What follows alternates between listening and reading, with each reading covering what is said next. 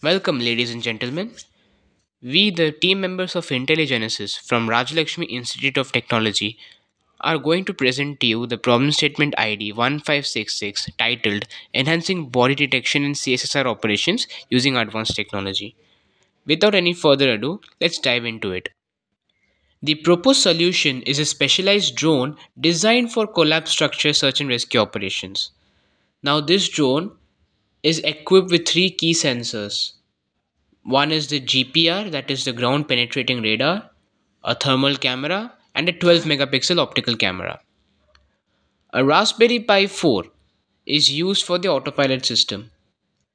The main purpose of the drone is to locate the buried victims and assess the thermal conditions. And it is also designed to navigate throughout complex environments autonomously or under remote control. Let us look at how it addresses the problem. The GPS sensor enables the detection of victims under the rubble. This is a very critical payload since the timing here is very crucial. The thermal camera assesses if a victim is alive by detecting its heat signature, which helps in prioritizing rescue efforts. The use of the 12 megapixel optical camera is paired with an algorithm which detects objects. This enables the drone to navigate through complex environments without colliding into an unknown or a foreign object autonomously. The uniqueness of this solution is that we are combining the GPS sensor, thermal imaging, and a high resolution visual data in a single drone. This enables a comprehensive approach to victim detection and environmental assessment in CSSR operations. This drone is equipped with a manual override option along with its autopilot system. This dual mode control system allows both autonomous and manual operations, which provides unprecedented flexibility. This ensures that the drone can adapt to the unpredictable and dynamic nature of rescue operations. The integration of Raspberry Pi 4 for real time data processing is a novel approach. This enables complex computations and decision makings on the drone without the need for external processing. The drone can be programmed to follow customizable search patterns, optimizing its efficiency in scanning large areas quickly. This feature, combined with real time obstacle avoidance, sets it apart from conventional rescue drones. Ground penetrating radar (GPR) system operating at a frequency range of 323 MHz to 910 MHz. Let's dive into how each component plays a crucial role in making subsurface detection possible. It all starts with a DAC, that stands for digital to analog converter. The DAC is responsible to convert digital signals to analog waveforms. This conversion is crucial because it allows the radar systems to generate the necessary analog signals for transmission. The DAC is connected via an I2C interface. The next analog signal generated by the DAC is sent to the voltage controlled oscillator (VCO). The VCO's job is to generate frequencies that are precisely controlled by the input voltage. These frequencies are what determine the radar's operating range. This is essential for accurately probing beneath the ground. Once the VCO generates the desired frequency, it is passed on to the power amplifier. The power amplifier boosts the signal strength, ensuring the radar waves are powerful enough to penetrate the ground and reach the desired depth. The amplified signal is then transmitted through the TX antenna. This antenna radiates the signal into the ground. The radar waves travels through the earth and interacts with any subsurface structures or objects. As the radar waves encounters these objects, they are reflected back and captured by the RX antenna. However, these reflected signals are typically weak, which is where the low noise amplifier comes in. While minimizing added noise, preserving the integrity of the data for further analysis, the received signals is then passed to the mixer, where it is combined with a reference signal often derived from the transmitted signal. This process converts the received signal to an intermediate frequency, which is easier to process. Next, the IF amplifier boosts the intermediate frequency signal to a suitable level for further processing. This amplification enhances the signal to noise ratio, making signal clear and easier to analyze. In the sensor suite, we have MLX 90640, that is an infrared thermal camera used to detect temperature variance across a surface. It can help identify heat signatures from bodies or objects, which is particularly useful in search and rescue operations where visual identification is challenging. This sensor is connected via I2C protocol, and here is the schematic diagram. The Pi Camera 3 is utilized for obstacle detection and avoidance. The Raspberry Pi processes the images captured by the camera, enabling the systems to recognize and maneuver around obstacles effectively. The Pixoc flight controller manages the autopilot system, playing a critical role in controlling the drone's movements and ensuring stable flight. Precise navigation and autonomous operation during search and rescue missions. The Raspberry Pi is connected via a UART connection, allowing it to process images in real time from the camera, enabling the drone to maneuver around obstacles effectively. The telemetry system provides real-time communication between the ground station and the drone, enabling the transmission of data and allowing the operator to monitor the mission and make necessary adjustments. In the software, waypoints are predefined and the drone follows these waypoints using GPS during flight. If any issue arises, manual override can be activated via remote control.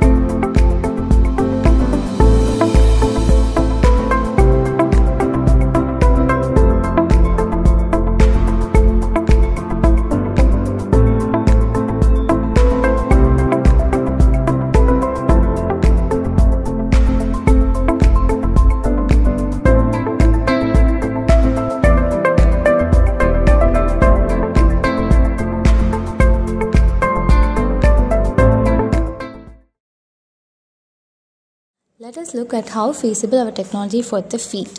At the core of this technology is a sophisticated image processing algorithm that works in an hierarchical order known as cascade structure.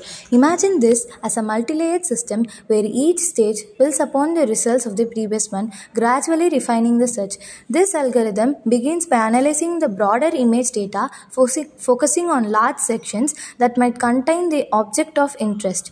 In this case, potential locations of buried bodies. As the process moves through each stage, it narrows down the search space, zooming in on the most promising areas with discarding irrelevant sections. One of the key advantages of this approach is its ability to selectively focus on parts of the image that are more likely to contain what we are looking for. By doing this, the algorithm avoids wasting time and computable resources on areas with low probability, which is critical in time-sensitive operations like search and rescue. As a result, we see a significant reduction in processing time. This algorithm quickly eliminates unnecessary computations, allowing rescuers to get results faster.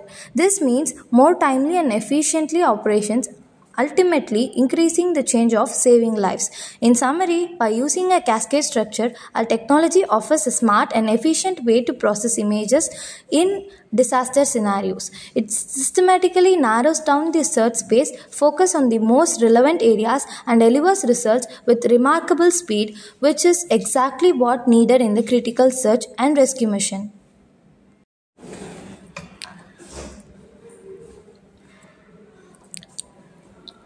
Now, let us look at how viable our technology is. First and foremost, CSSR technology enhances detection accuracy by 15 to 25% compared to traditional methods. This improvement means that rescue teams can identify and locate buried bodies more reliably, increasing the chances of successful recoveries in critical situations.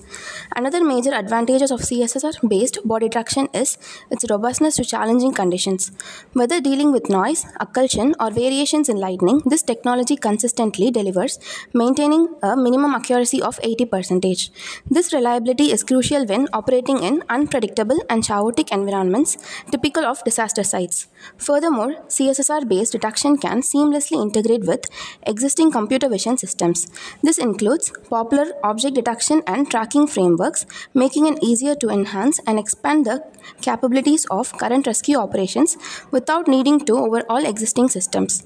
And importantly, real-time processing is achievable with this technology.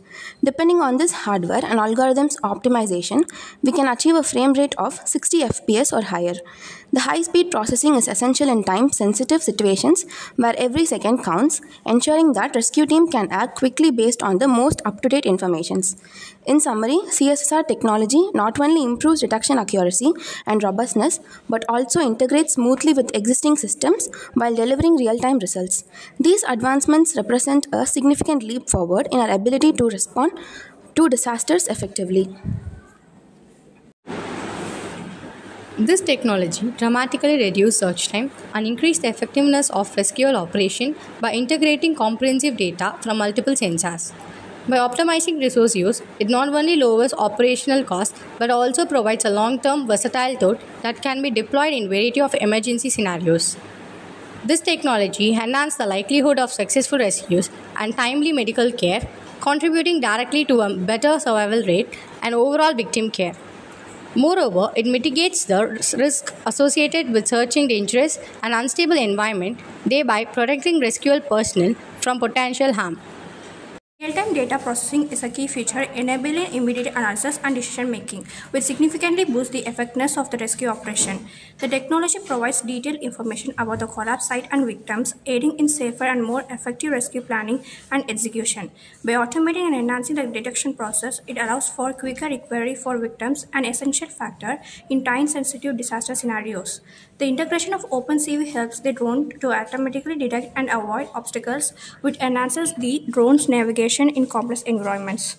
Additionally, convolutional neural networks are employed to detect human buried beneath debris with the assistance of ground-penetrating radar, significantly improving the chances of locating survivors. The drone's ability to switch seamlessly between autonomous flight and manual control offers unparalleled flexibility and adaptability in various rescue situations. Lastly, versatility to operate in challenging conditions such as collapsed structures with limited visibility or hazardous terrain makes this technology a very valuable asset in diverse rescue scenarios.